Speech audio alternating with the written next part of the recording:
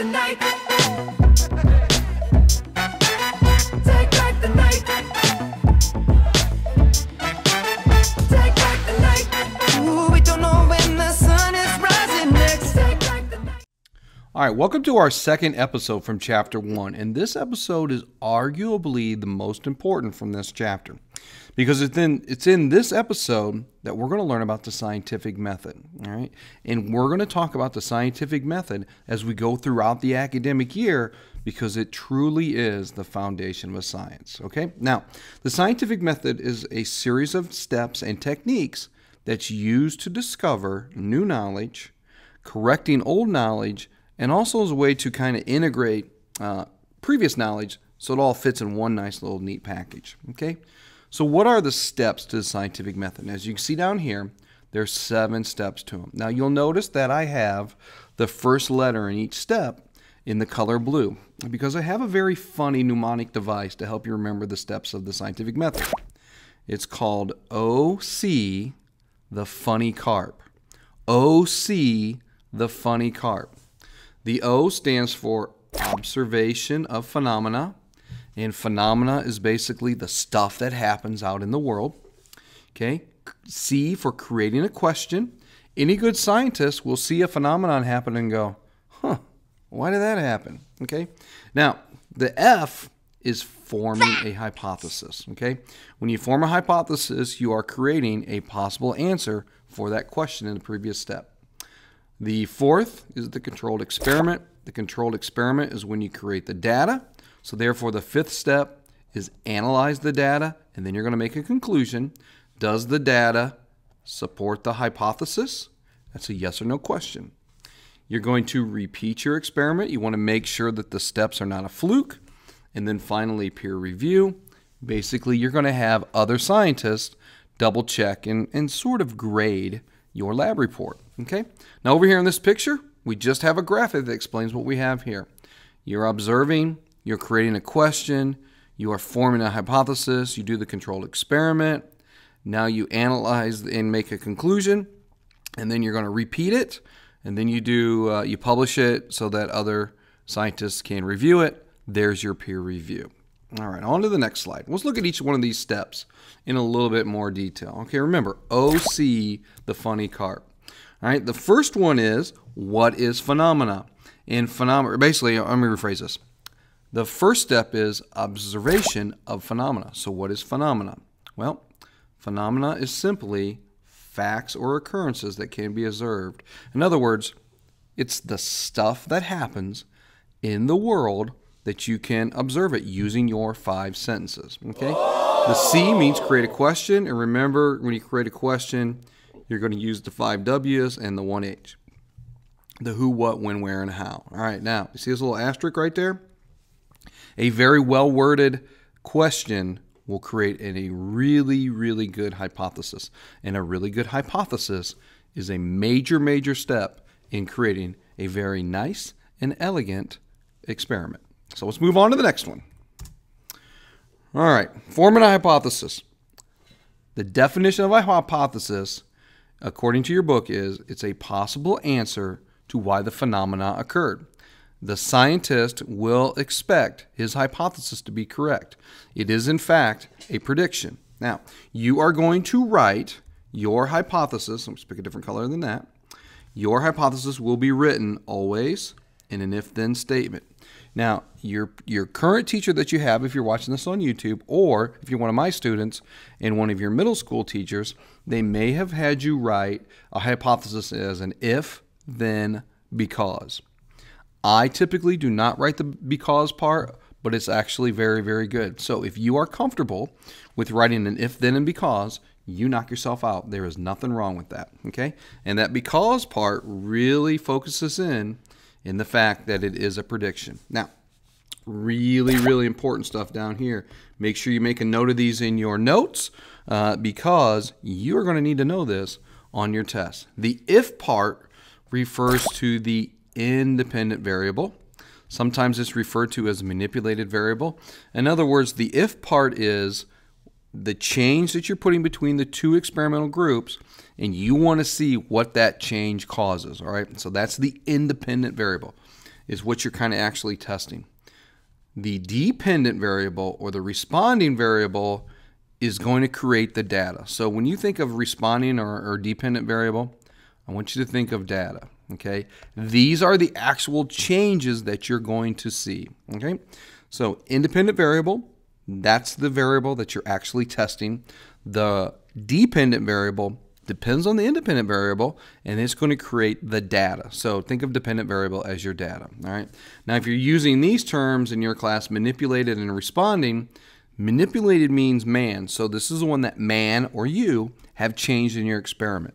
The responding variable are what were the changes that were called. In other words, how did the data respond when you made that manipulated change? Right? Hopefully that made sense to you. If you have any questions, see me in class or ask your teacher if you're one of the viewers on YouTube. All right, on to step number 4. All right, so we got our great hypothesis. It's written in an if-then statement and possibly an if-then because. Now we need to do a controlled experiment because this is what the test is going to be to see if our hypothesis is correct. In other words, is our prediction correct? Now, a hypothesis is going to have 2 different groups. The first group is called the control group. It has no variable, so it's not going to have a manipulated or responding variable. It's not going to have an independent variable or a dependent variable. It's simply going to be there for comparison. So if you look over here in this picture, here's your control group. It's got nothing being added to it. All right. The experimental group is going to have both of the variables. And remember, both variables are the independent. Let me get myself caught up here and get this written. And the other one is going to be the dependent variable. Okay, now remember, the independent variable, that is what is being tested. Whoops. That's a very bad looking eye. There we go. Okay, and remember, when we write a hypothesis, that's going to be the if part. And then the dependent variable is essentially the data. And remember, in our hypothesis, that was the then part. Now, I went over this pretty good detail last slide, so I'm going to zip through this one a little bit quicker, but make sure you write all this stuff down. All right, the independent variable, remember, it's deliberately changed. It's the difference between the control group and the experimental group. And you want to remember, this is the if part in your hypothesis. The responding variable is the change that was caused by it. All right, so this can be an observed and measured. So when you see the word observed and measured, I want you to think of data.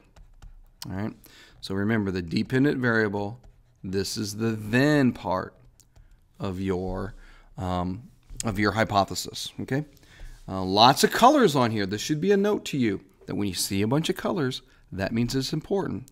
So just to give you a little bit of a hint, you might want to know what these 2 words mean on your test or your quizzes. Just saying, trying to help you out. You better know this stuff. Got it? All right. Now, we've got all this data. We've done our controlled experiment. What are we going to do with this data?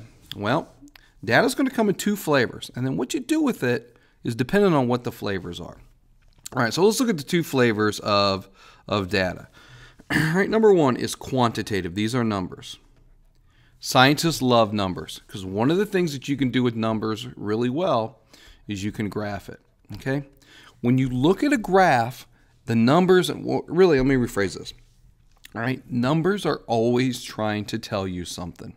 And when you put them in a graph, the message that the numbers are trying to tell you just pops off the screen.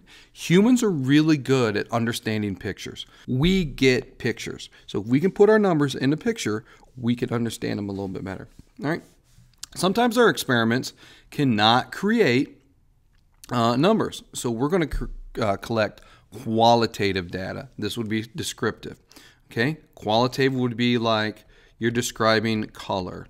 You're describing, let's see, what would be another one? A behavior. Okay. So this would be of a behavior. Like if you're, Jane Goodall and you're out in the jungle looking at the chimps and you're describing their behavior, that would be qualitative.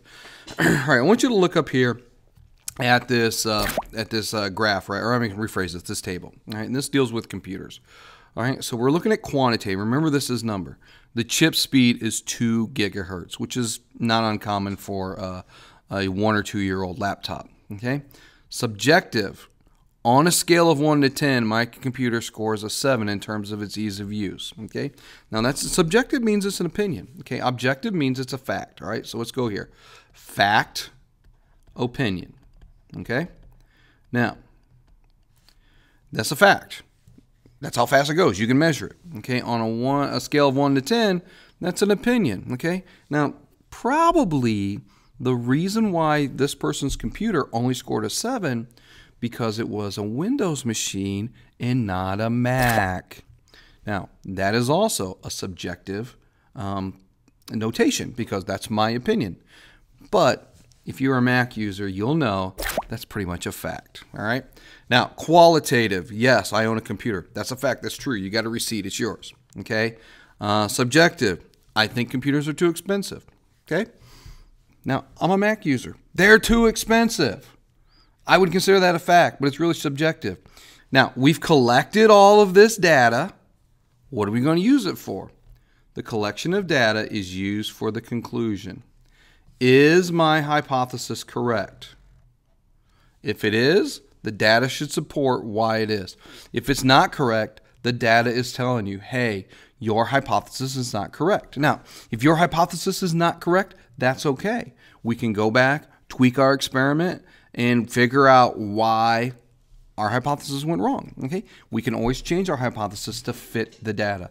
That is good science. Okay, why would I want to repeat my experiment? Well, consistent data provides better evidence. Okay, we want to make sure that what we got in our data was not a fluke. It should not be a one-time occurrence. This should happen time and time and time again. That really supports your ideas. All right, let's move on to the last one. All right, peer review. This is really, really important when it comes to the scientific method. All right, you need to let other scientists in the field look at your work. They're going to double check your work to make sure that it is correct. All right, it's kind of like they're grading each other. They're trying to make sure that the data that you are presenting is correctly interpretive and the data is telling you what's happening. Now, how do you do this? Well, you can email among your colleagues. You can do face-to-face conversations using Skype and FaceTime. You could use GoToMeeting. You could do a Google Hangout. All kinds of things for face-to-face talk between you and your colleagues. One of the best one is a presentation at a conference, a webinar, a symposium, or whatnot, where you're in an auditorium, you're presenting your results, and the other scientists in the audience can discuss it. Okay? But the most common one is you need to publish it in a scientific journal like Nature. Now, Nature is the most widely read scientific journal in the world. It's published out of England, and a close second is called Science Magazine. This one is published in the United States, and these two are arguably the top journals for peer review. So let's review. All right. Remember, I have a really nice mnemonic device. OC, the funny carp. Okay. Observe phenomenon. Oh, that's crazy. There we go. Observe phenomenon. Create a question. Form a hypothesis. A controlled experiment. Analyze the results and make a conclusion. Repeat to make sure that your results were not a fluke. And then very importantly, peer review. All right. Kind of a long episode. I really don't like them to go this long, but I couldn't help it on this one. So we're going to end it right here. Make sure you watch this episode maybe one other time. If you have any questions, ask your teacher. So until the next time, we're going to see you on the flip side.